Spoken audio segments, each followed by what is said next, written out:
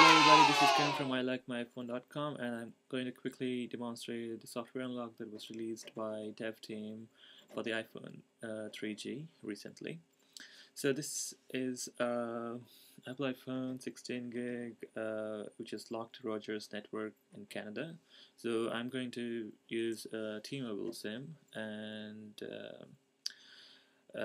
since it's locked to Rogers, obviously we won't be getting a signal with T-Mobile.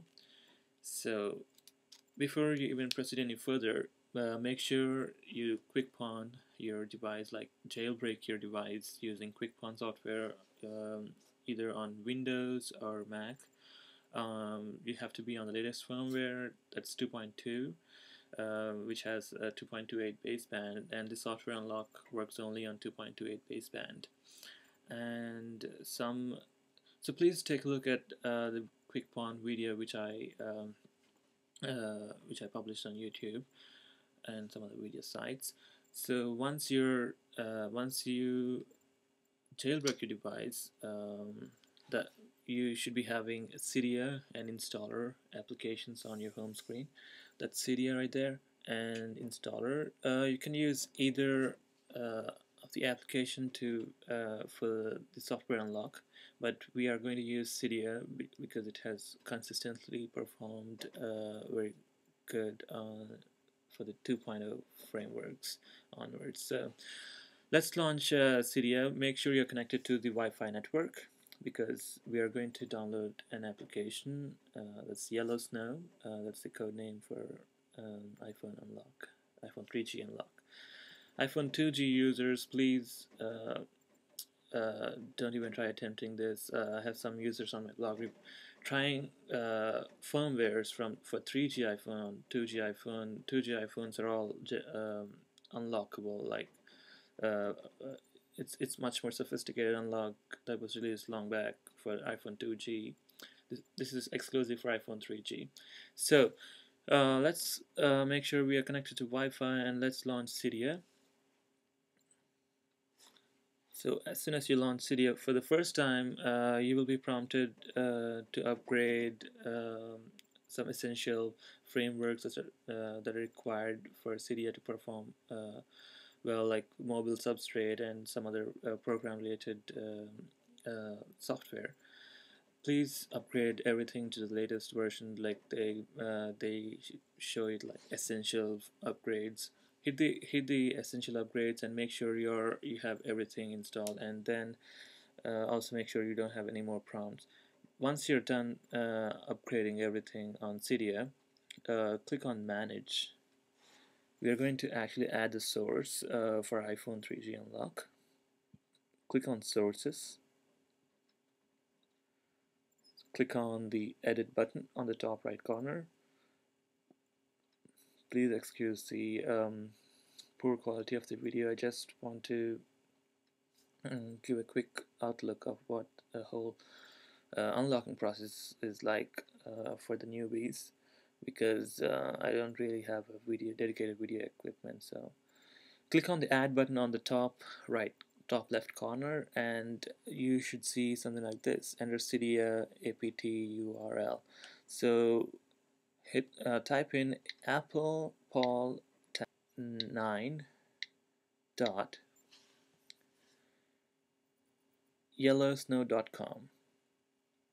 So it's apt9 dot yellowsn0w. It's not O, it's 0, sn0w.com. So it's apt9.yellowsn0w.com, and hit the Add Source button. It should update your source.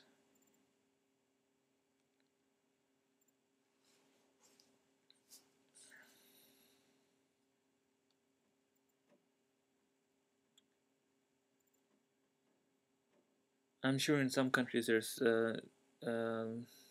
the internet is not so fast for Wi-Fi, so what you can do is create an ad hoc network on your PC or a Mac and use it as a wireless access point and connect it to Wi-Fi. If you have any issues creating an ad hoc network, you can always post to the comments on my blog, ilikemyiphone.com. So, so once you see the complete screen, click on Return to Cydia. So there you go. That's the source we just added, which contains the software unlock. Click on Done. Okay, so click on apt9.yellowsn0w.com that's just added, and you should see yellowsn0w. That's the software unlock. Click on yellowsn0w and click on Install.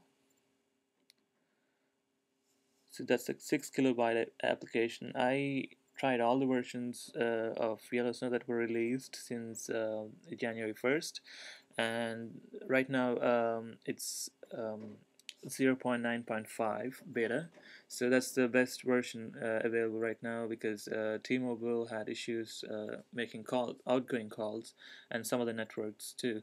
That issue seems to be resolved with 0.9.5. So click on Confirm, and you should see yellowsn0w being installed on your phone. So wait till you see a prompt. Don't do anything. Don't press the home button. Nothing, because okay. Wait till you see Return to Cydia button. Click on Return to Cydia.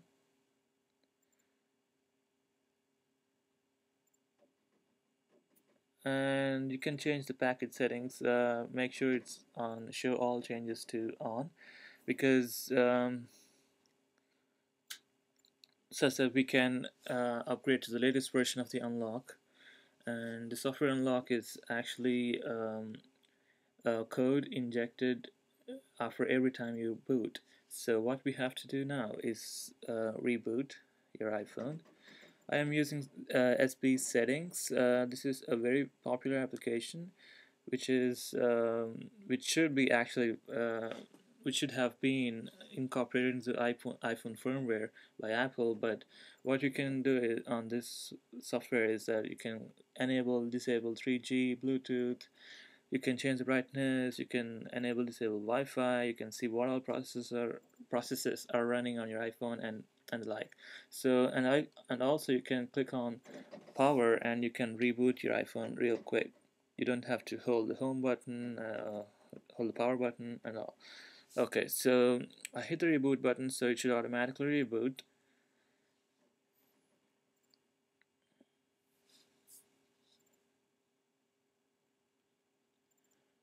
So this is a wonderful achievement by the dev team. They have been working very hard for quite some time now, and with latest version 0.9.5, so most of the issues related to SIM SDK or pin unlock being resolved. So that's the home screen that you see as soon as you reboot your phone. Right now it's trying to, the code is being injected to your iPhone, and you should see the signal right away. So you see T-Mobile signal right there, and let's quickly demonstrate the outgoing calls. Okay, I dialed 611.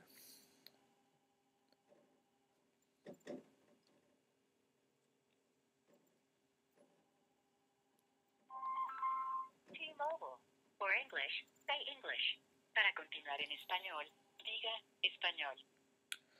So there you go. So T-Mobile outgoing calls have no problems. This is the latest SIM that is 39. Please enter or say your mobile number. Area that starts with 39. So these are the batch. This belongs to the batch of SIM cards which were having issues with the unlock. But right now it seems to be working just fine for outgoing calls as well. So that's very good news for T-Mobile users in the US and some other networks worldwide. So there you go. So the iPhone 3G software unlocked to perfection by the dev team. So all thanks to the dev team, and sorry from Cydia. He did a remarkable job with Cydia.